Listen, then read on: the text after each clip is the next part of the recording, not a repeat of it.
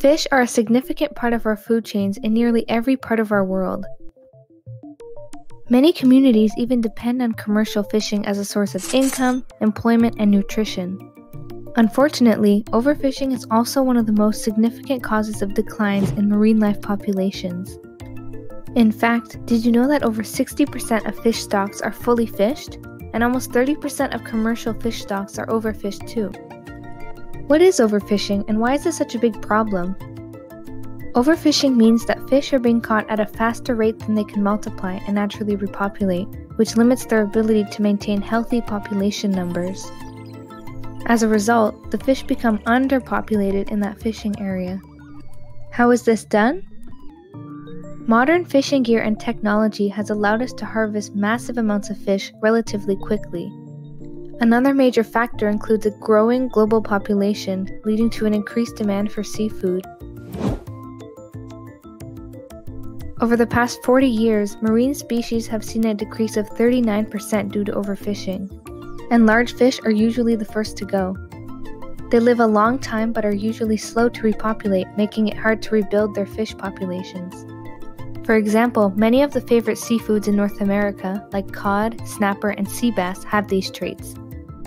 It also damages the food web. When bigger fish are no longer found in an area, fishermen typically move on to smaller species like sardines or anchovies. This is known as fishing down the food web. These species are often important prey for other animals, so it creates an imbalance and their removal can affect the entire marine food chain. It also harms ecosystems. Coral reefs are particularly affected. For example, many fish eat the algae that keep the coral reefs clean and thriving. In areas where these fish have been overfished, the algae tend to overgrow, which kills the corals and negatively impacts the many species that call the reef home.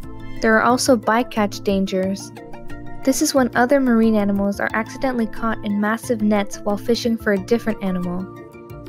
Turtles, dolphins, and whales are often the biggest victims of bycatch.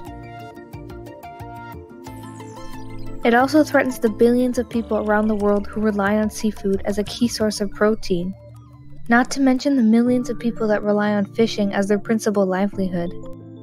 It can result in loss of employment for around 60 million people who work directly and indirectly for the fishing industry.